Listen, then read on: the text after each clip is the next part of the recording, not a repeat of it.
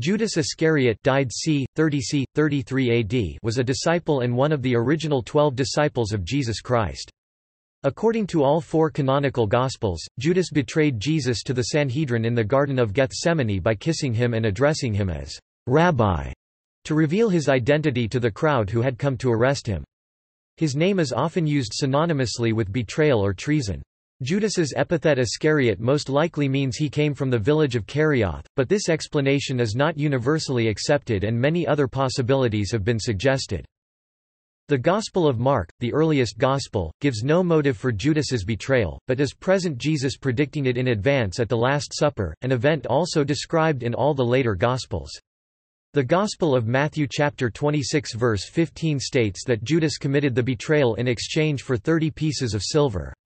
The Gospel of Luke chapter 22 verse 3 and the Gospel of John chapter 13 verse 27 suggest that he was possessed by Satan. According to Matthew chapter 27 verses 1 to 10, after learning that Jesus was to be crucified, Judas attempted to return the money he had been paid for his betrayal to the chief priests and committed suicide by hanging. The priests used the money to buy a field to bury strangers in, which was called the field of blood, because it had been bought with blood money. The Book of Acts chapter 1 verse 18 quotes Peter as saying that Judas used the money to buy the field himself and he fell headlong, burst asunder in the midst, and all his bowels gushed out. His place among the 12 apostles was later filled by Matthias. Despite his notorious role in the Gospel narratives, Judas remains a controversial figure in Christian history. For instance, Judas's betrayal is seen as setting in motion the events that led to Jesus's crucifixion and resurrection, which, according to traditional Christian theology, brought salvation to humanity. The Gnostic Gospel of Judas, rejected by the mainstream church as heretical, praises Judas for his role in triggering humanity's salvation and exalts Judas as the best of the apostles.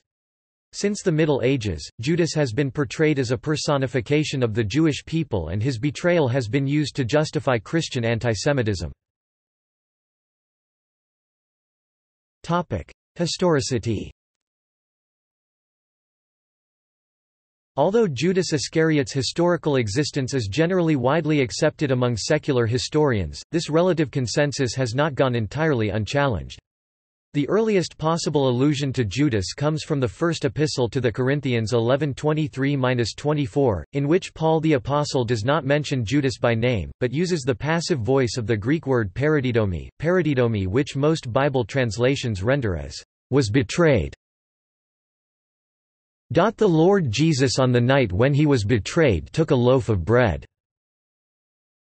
Nonetheless, many biblical scholars argue that the word paradidomi should be translated as, "was handed over."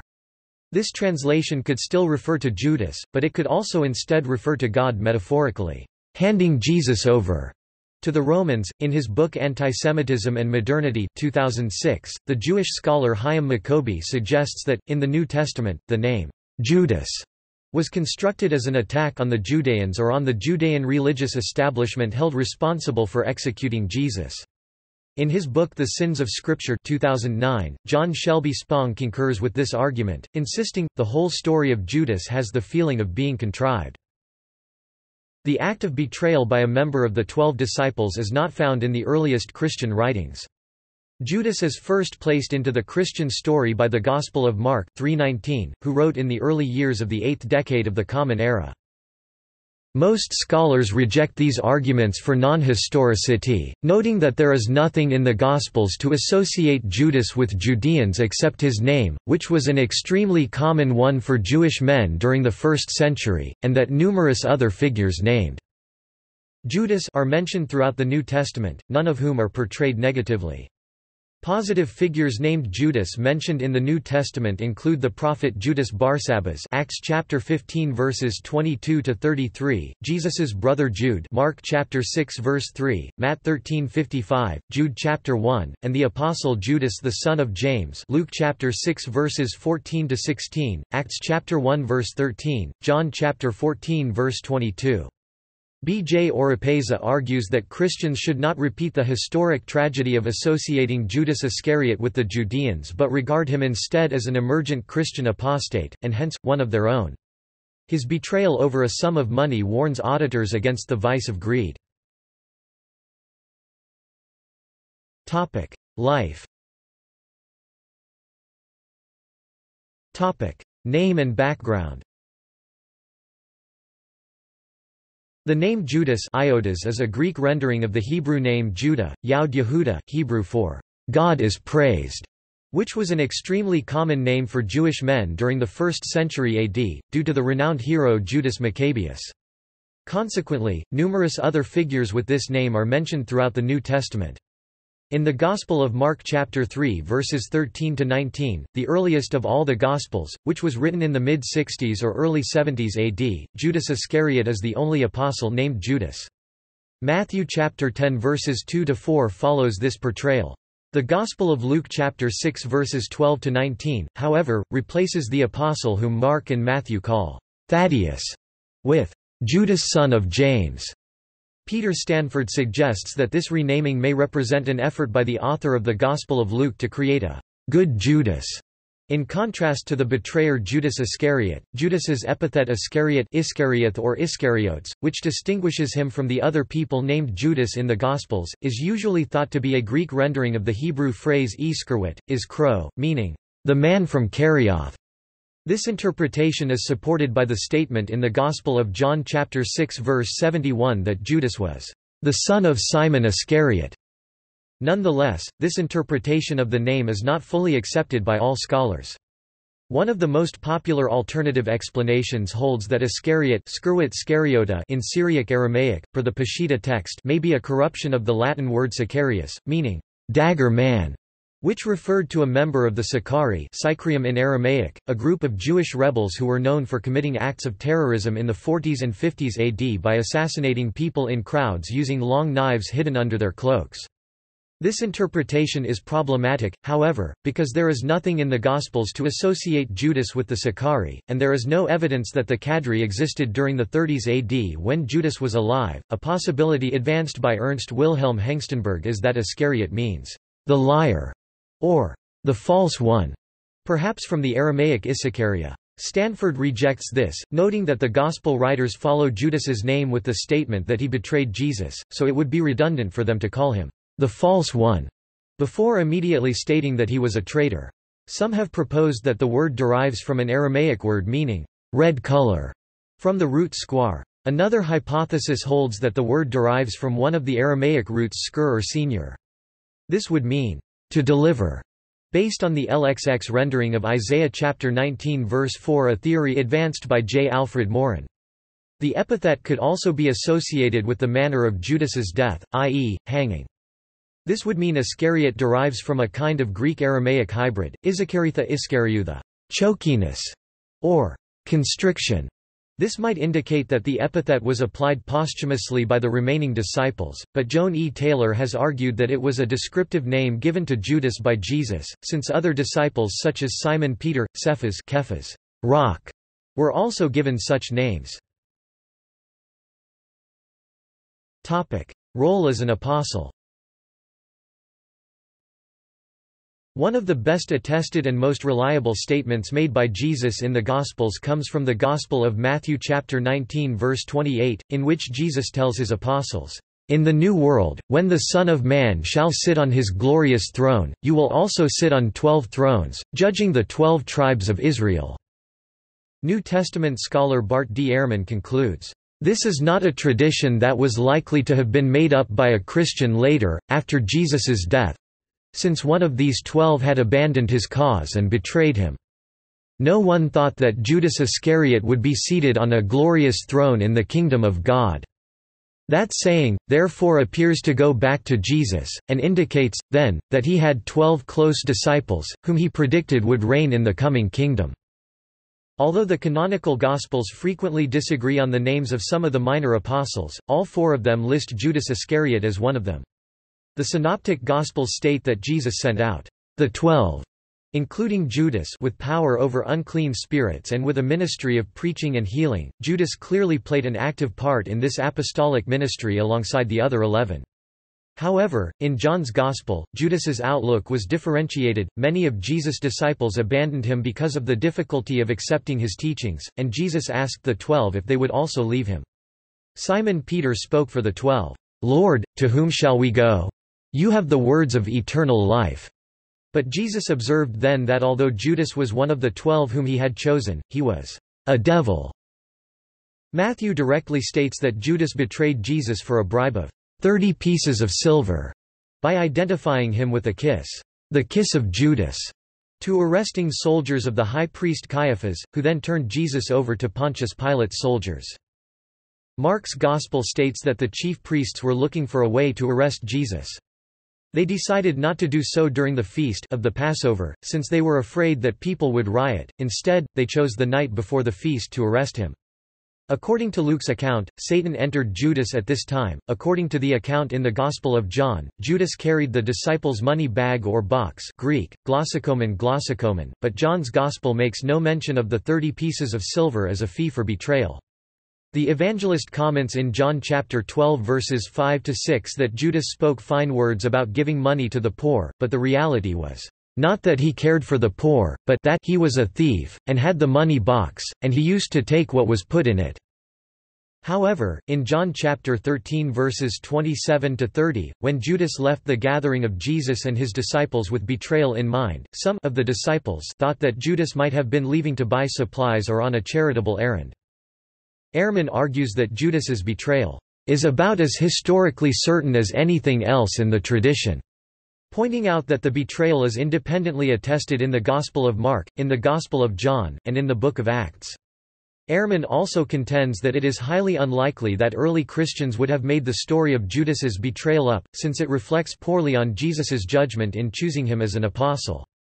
Nonetheless, Ehrman argues that what Judas actually told the authorities was not Jesus's location, but rather Jesus's secret teaching that he was the Messiah. This, he holds, explains why the authorities did not try to arrest Jesus prior to Judas's betrayal.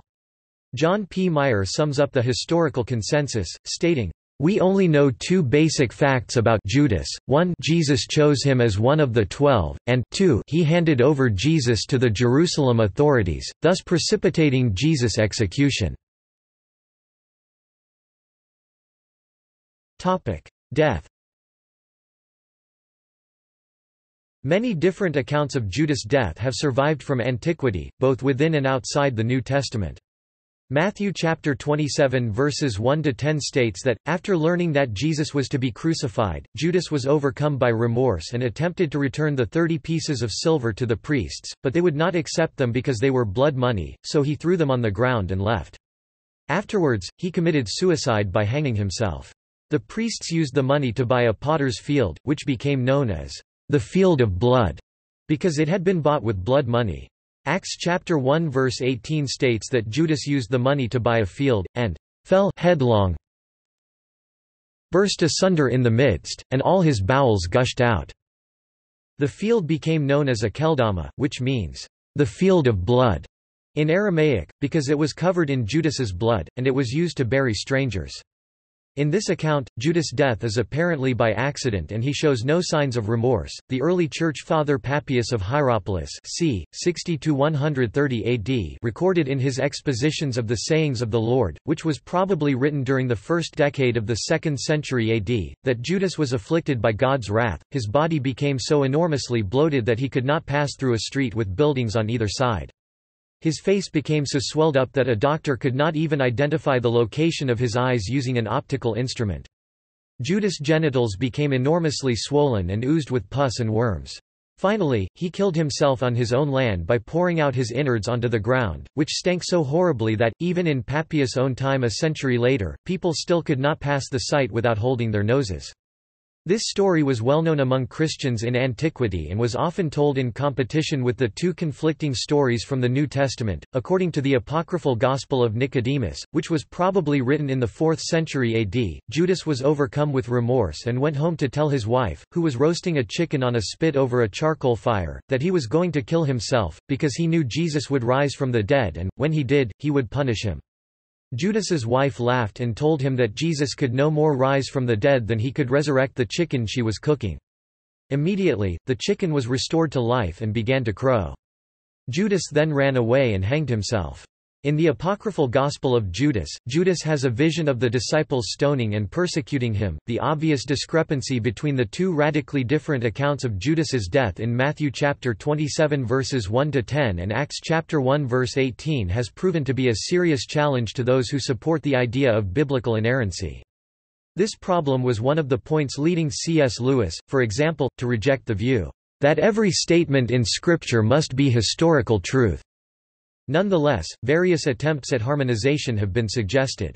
Generally they have followed literal interpretations such as that of Augustine of Hippo, which suggest that these simply describe different aspects of the same event, that Judas hanged himself in the field, and the rope eventually snapped and the fall burst his body open, or that the accounts of Acts and Matthew refer to two different transactions. Some have taken the descriptions as figurative, that the falling prostrate was Judas in anguish, and the bursting out of the bowels is pouring out emotion. Modern scholars reject these approaches.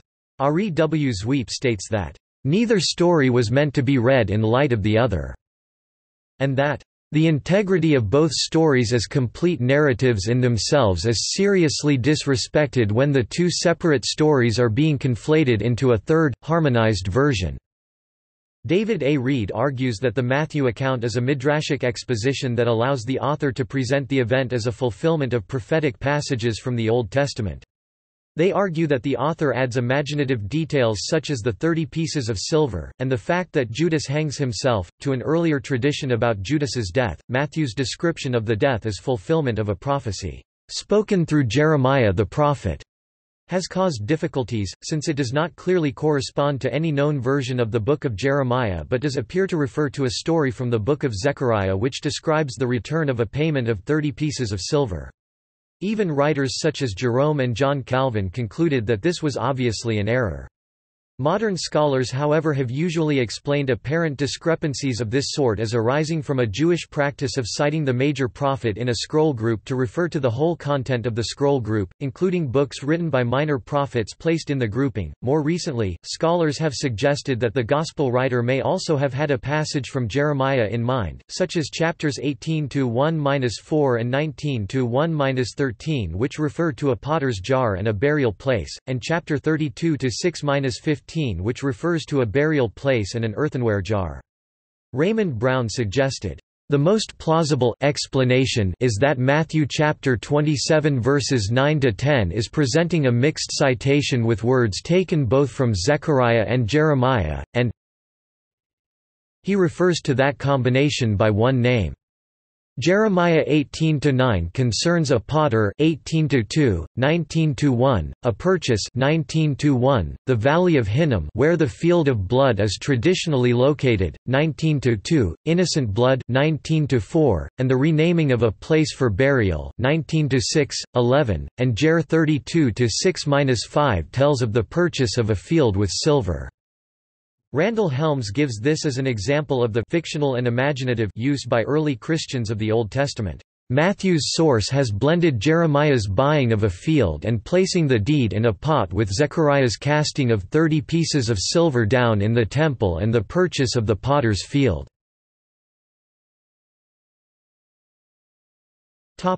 Theology. Betrayal of Jesus. There are several explanations as to why Judas betrayed Jesus. In the earliest account, in the Gospel of Mark, when he goes to the chief priests to betray Jesus, he is offered money as a reward, but it is not clear that money is his motivation. In the Gospel of Matthew account, on the other hand, he asks what they will pay him for handing Jesus over. In the Gospel of Luke and the Gospel of John, the devil enters into Judas, causing him to offer to betray Jesus. The Gospel of John account has Judas complaining that money has been spent on expensive perfumes to anoint Jesus which could have been spent on the poor, but adds that he was the keeper of the apostles' purse and used to steal from it. One suggestion has been that Judas expected Jesus to overthrow Roman rule of Judea. In this view, Judas is a disillusioned disciple betraying Jesus not so much because he loved money, but because he loved his country and thought Jesus had failed it. Another is that Jesus was causing unrest likely to increase tensions with the Roman authorities, and they thought he should be restrained until after the Passover, when everyone had gone back home and the commotion had died down. The Gospels suggest that Jesus foresaw John chapter 6 verse 64, Matthew chapter 26 verse 25, and allowed Judas' betrayal, John chapter 13 verses 27 to 28. One explanation is that Jesus allowed the betrayal because it would allow God's plan to be fulfilled. Another is that regardless of the betrayal, Jesus was ultimately destined for crucifixion. In April 2006, a Coptic papyrus manuscript titled The Gospel of Judas from 200 AD was translated, suggesting that Jesus told Judas to betray him. Although some scholars question the translation, Judas is the subject of philosophical writings. Origen of Alexandria, in his commentary on John's Gospel, reflected on Judas's interactions with the other apostles and Jesus' confidence in him prior to his betrayal. Other philosophical reflections on Judas include The Problem of Natural Evil by Bertrand Russell and Three Versions of Judas, a short story by Jorge Luis Borges. They allege various problematic ideological contradictions with the discrepancy between Judas' actions and his eternal punishment. Bruce Reichenbach argues that if Jesus foresees Judas' betrayal, then the betrayal is not an act of free will, and therefore should not be punishable. Conversely, it is argued that just because the betrayal was foretold, it does not prevent Judas from exercising his own free will in this matter. Other scholars argue that Judas acted in obedience to God's will.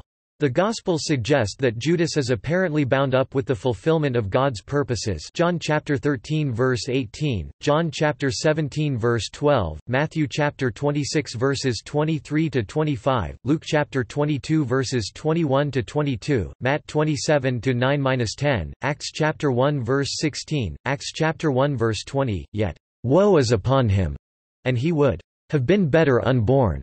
Matthew chapter 26 verses 23 to 25. The difficulty inherent in the saying is its paradox. If Judas had not been born, the Son of Man would apparently no longer do as it is written of him. The consequence of this apologetic approach is that Judas' actions come to be seen as necessary and unavoidable, yet leading to condemnation. Another explanation is that Judas' birth and betrayal did not necessitate the only way the Son of Man could have suffered and been crucified. The earliest churches believed, as it is written of him, to be prophetic, fulfilling scriptures such as that of the suffering servant in Isaiah chapters 52 to 53 and the righteous one in Psalm chapter 22, which do not require betrayal, at least by Judas, as the means to the suffering. Regardless of any necessity, Judas is held responsible for his act. Mark chapter 14 verse 21, Luke chapter 22 verse 22, Matt 26 to 24. Erasmus believed that Judas was free to change his intention, but Martin Luther argued in rebuttal that Judas' will was immutable. John Calvin states that Judas was predestined to damnation, but writes on the question of Judas' guilt, "Surely in Judas' betrayal, it will be no more right, because God himself willed that his Son be delivered up and delivered him up to death, to ascribe the guilt of the crime to God than to transfer the credit for redemption to Judas." The Catholic Church has no view on his damnation. The Vatican only proclaims individuals' eternal salvation through the canon of saints. There is no canon of the damned, nor any official proclamation of the damnation of Judas. It is speculated that Judas's damnation, which seems possible from the Gospel's text, may not stem from his betrayal of Christ, but from the despair which caused him to subsequently commit suicide. In his book The Passover Plot 1965, British New Testament scholar Hugh J. Schonfield suggested that the crucifixion of Christ was a conscious reenactment of biblical prophecy and that Judas acted with the full knowledge and consent of Jesus in betraying him to the authorities. The book has been variously described as factually groundless, based on little data and wild suppositions, disturbing and tawdry. Topic: Role in Apocrypha. Judas has been a figure of great interest to esoteric groups, such as many Gnostic sects. Irenaeus records the beliefs of one Gnostic sect, the Cainites, who believed that Judas was an instrument of the Sophia, divine wisdom, thus earning the hatred of the demiurge. His betrayal of Jesus thus was a victory over the materialist world. The Cainites later split into two groups, disagreeing over the ultimate significance of Jesus in their cosmology. The Syriac Infancy Gospel. The Syriac Infancy Gospel borrows from some the different versions of the Infancy Gospel of Thomas. However, it adds many of its own tales, probably from local legends, including one of Judas. In this pseudepigraphic work tells how Judas, as a boy, was possessed by Satan, who caused him to bite himself or anyone else present. In one of these attacks, Judas bit the young Jesus in the side, and, by touching him, Satan was exorcised. It further states that the side which Judas supposedly bit was the same side that was pierced by the Holy Lance at the crucifixion. Gospel of Judas. During the 1970s, a Coptic papyrus codex book was discovered near Beni Massa, Egypt. It appeared to be a 3rd or 4th century AD copy of a 2nd century original, relating a series of conversations in which Jesus and Judas interact and discuss the nature of the universe from a Gnostic viewpoint. The discovery was given dramatic international exposure in April 2006 when the U.S. National Geographic magazine published a feature article entitled, "The Gospel of Judas," with images of the fragile codex and analytical commentary by relevant experts and interested observers, but not a comprehensive translation. The article's introduction stated, "An ancient text lost for 1,700 years says Christ's betrayer was his truest disciple." The article points to some evidence that the original document was extant in the 2nd century. Around AD 180, Irenaeus, bishop of Lyon in what was then Roman Gaul, wrote a massive treatise called Against Heresies, in which he attacked a fictitious history, which they style the Gospel of Judas. Before the magazine's edition was circulated, other news media gave exposure to the story, abridging and selectively reporting it. In December 2007, a New York Times op-ed article by April DeConnick asserted that the National Geographic's translation is badly flawed. For example, in one instance the National Geographic transcription refers to Judas as a daimon, which the Society's experts have translated as spirit. However, the universally accepted word for spirit is pneuma. In Gnostic literature, daimon is always taken to mean demon.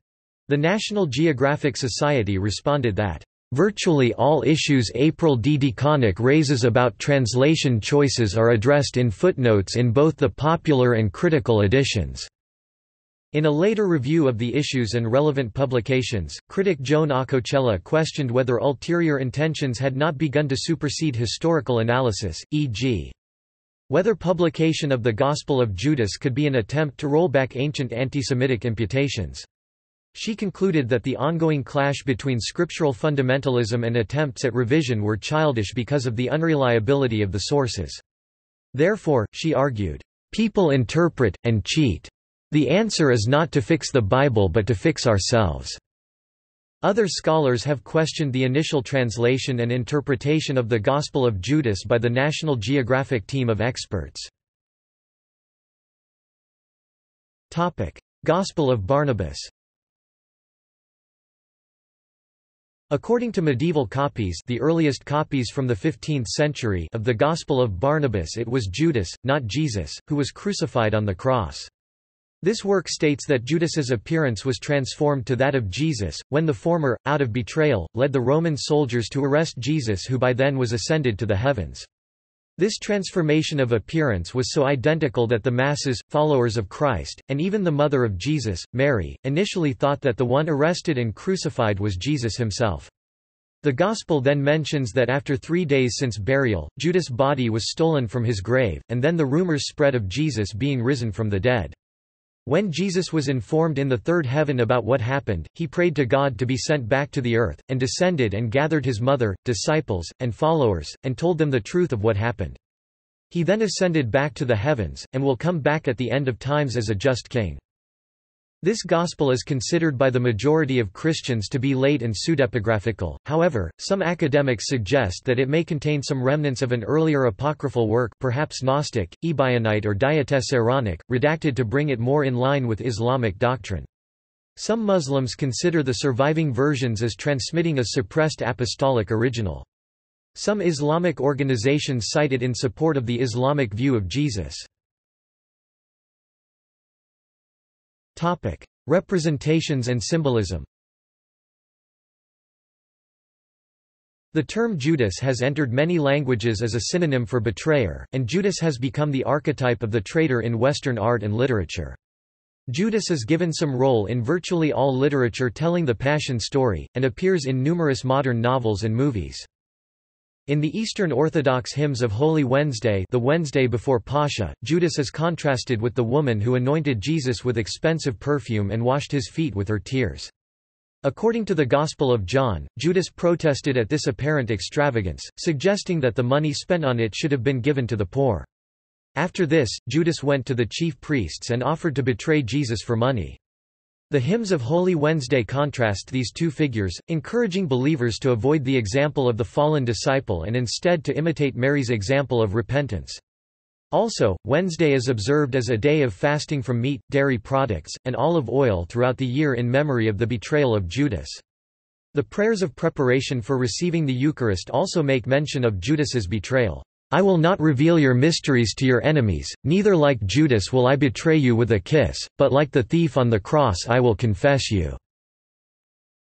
Judas Iscariot is often shown with red hair in Spanish culture, and by William Shakespeare.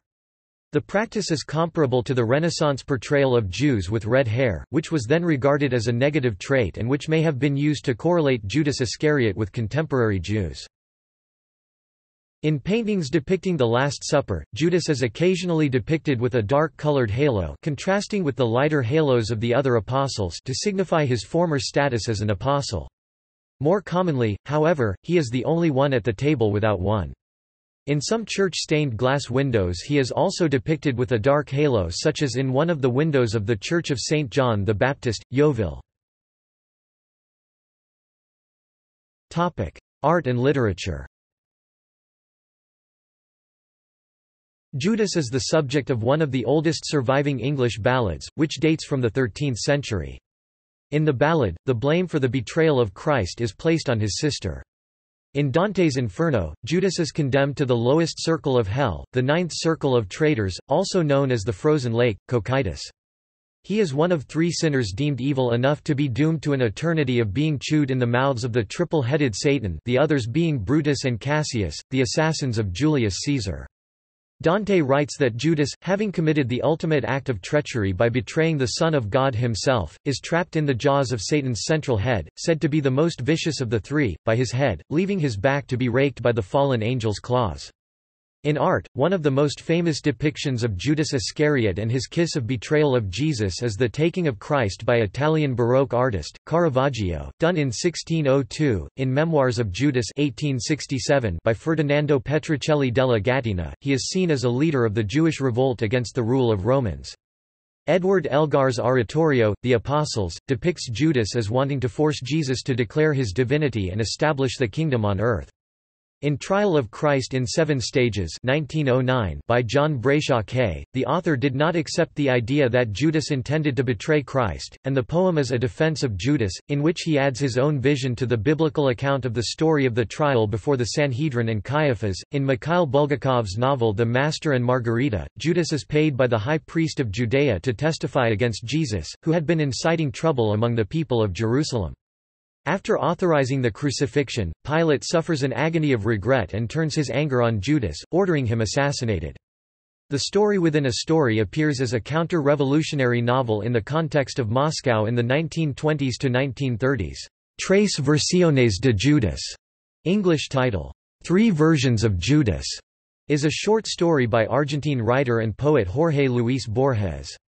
It was included in Borges' anthology, Ficciones, published in 1944, and revolves around the main character's doubts about the canonical story of Judas, who instead creates three alternative versions. On April 17, 1945, the radio program Inner Sanctum broadcast the story, The Judas Clock, in which the cursed title object, a 16th-century Italian marble Loncase clock, is unable to run without the 30 silver coins of Judas being placed in its hollow weights. The episode's main character, played by Barry Kroger, recites the fate of Judas from Matthew chapter 27 verse 5, King James Version, at the episode's conclusion. The 1971 novel I, Judas by Taylor Caldwell and Jess Stern ISBN 978-0451121134 was one of the first published novels to portray Judas in a more sympathetic light. In Martin Scorsese's 1988 film The Last Temptation of Christ, based on the novel by Nikos Kazantzakis, Judas Iscariot's only motivation in betraying Jesus to the Romans was to help him accomplish his mission by mutual agreement, making Judas the catalyst for the event later interpreted as bringing about humanity's salvation. In The Last Days of Judas Iscariot 2005, a critically acclaimed play by Stephen Adly Guirgis, Judas is given a trial in purgatory. In C. K. Stead's 2006 novel My Name Was Judas, Judas, who was then known as Idas of Sidon, recounts the story of Jesus as recalled by him some 40 years later. In September 2017, Boom Studios announced a 4-issue comics Judas, written by Jeff Loveness and Jakub Rebelka. In March 2018, BBC Radio 4's 15-minute drama broadcast Judas, written by Lucy Gannon, in 5 episodes with Damian Milani in the title role. In the March 2018 film Mary Magdalene, written by Helen Edmondson, Judas is played by Tahar Rahim. Judas is a lead role in Andrew Lloyd Webber and Tim Rice's Jesus Christ Superstar. In the original concept album, the role is sung by Murray Head. In the original 1971 Broadway production, Judas was portrayed by Ben Vereen. In the 1973 film adaptation, Judas is portrayed by Carl Anderson. Zubin Varla played Judas in the 1996 London revival. For the 1996 BBC Radio 2 production, Roger Daltrey portrayed Judas. The 2000 film version, based on the stage production, featured Jerome Praden as Judas. In the 2012 Arena Tour, which was videotaped and released on DVD, Blu-ray, Judas was portrayed by Tim Minchin. In Jesus Christ Superstar Live, Judas is portrayed by Brandon Victor Dixon. See also: 3 versions of Judas, Judas Goat, Judas Tree. Notes. References. Bibliography. External links. The Prophecy of Judas in Psalm chapter 41 video. Judas Iscariot, Catholic Encyclopedia article published 1910. Jewish Encyclopedia, Judas Iscariot. Gospel Truth.